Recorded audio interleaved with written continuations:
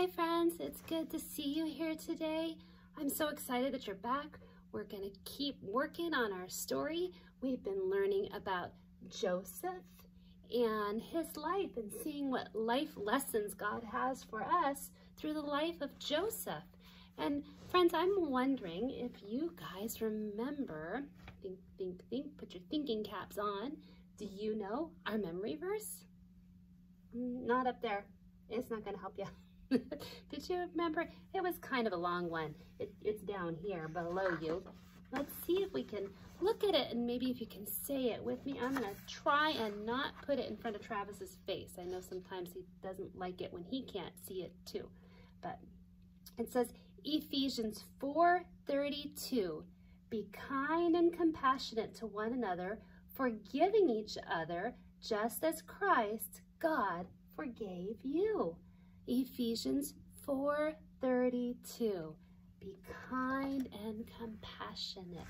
Yeah, that was our memory verse. One, we want to think about tucking God's word in our heart so that when times are tough, we can remember what God tells us to do. Remembering his words, tucking his words in our heart so that we don't forget what he tells us to do so we can do the right thing and pray and ask him to help us. So that's a very important thing to do. Friends, we're going to look back here on our storyboard and kind of backtrack. It means go back a little bit and see if we can also remember the lessons we learned through the life of Joseph so far. Can you remember the very first one? Yeah, that's right. It was to not be jealous. God doesn't want us to be jealous. Do you remember his brothers, Joseph's brothers, that were jealous because of his beautiful coat? And that's not a good thing. Nope, jealousy's not good. God does not want us to be jealous. And then the next one, I know you're going to twist your neck a little bit, huh? Back up there. Can you see that one? Up here, they were so jealous that they weren't kind. That's right. They wanted to actually kill him, and then one of the brothers said, let's not do that. Put him in a pit. And then when he left, the other brothers sold him to some men on some camels that passed by. And then that being unkind led to, it led to a lie. Can you guys see that back there? I'll move out of the way just a little. You can see that. They lied to their dad to tell him that Joseph had been killed by some wild animals. And it made their dad super sad. And God wants us to be truth tellers. Yes, like that, exactly. Truth tellers. He says, be a truth teller. So first we learn to not be jealous. And that's when you want something somebody else has. And then we should always tell the truth. Oh, be kind. I got them mixed up. It was be kind and then always be a truth teller. That was the next life lesson. And now, friends, we're on to this one right back here, this page. Can you guys see that over there? Turn a little bit sideways and you can kind of look. And this is interesting because Joseph, when the men bought him, they actually took him to a place called Egypt. They traveled to Egypt. And it turned out it wasn't such a bad thing. God put him in a family there where he started working for them and ended up actually in charge of their household. He was kind of like, they had a lot of money and a lot of land and a lot of things. And the person, the man that was who owned the home, he said, you know what? I see, Joseph, that you're good and you're honest and you make smart decisions, and I'm putting you in charge of running my house. And there was a lot of good that happened, a lot of good things. Joseph still listened to God. He prayed and he listened and he knew the right things to do. And everything was going really, really good. But then, I know there's always a but then, somebody lied about him. The husband's wife actually lied about his character. And because of that, Joseph got thrown into prison. That was sad. He got thrown into prison. So that, wasn't a good thing. Somebody lied, and it really did hurt. It hurt him because he was thrown into prison. But do you know what he did in prison? No, he did not scream. No, I don't think he did that either. I don't think he went fishing. Nope. He actually kept praying, and he kept listening to God. And when he did, God started telling him things. Some of the other people in prison were having dreams, and they couldn't understand it. And some of the people that were in charge of him, giving him food and stuff, had dreams. And God gave Joseph the ability to interpret those dreams. That means he was able to tell them what it meant. And because of that, word actually got to the king that there was a guy in prison that could tell you what your dreams meant, because God told him.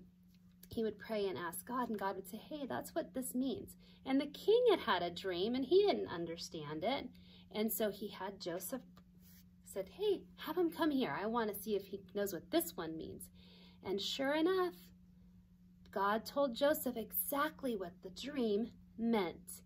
And the dream for the king was that they were going to have 7 years where they would have lots and lots and lots of food grow and lots of good time with their land. The crops, which are the wheat and the stuff that grows to feed you, would be very good and healthy. And then after that, there was going to come another time period where it wasn't going to be good. Not at all. And so what God was trying to warn them was, take this 7 years and store the food, take care of it, pack it up. And so the king, he made Joseph in charge of that. I know, right? So he got put right back in charge of doing what he knew to do best. And he ended up taking care of the people, all of the people, because he listened to God. Even when things were tough, he listened, and he didn't say, oh gosh, I can't do this and nobody loves me. He still, no matter what situation he was in, he prayed and he said, God, help me. And God helped him, and he ended up right back in charge. So God took care of him, even when the situation looked pretty scary. So that is what that was. The next lesson was that sharing. Well, I don't think of it. Actually, we're there yet. Yeah, actually we are, because part of the story, sorry, I was trying to remember which part we were at. Part of the story is when there was no food, it was called a famine. Joseph's dad said to the brothers, hey, go over to Egypt. I heard the king has food and he's giving it out to the people.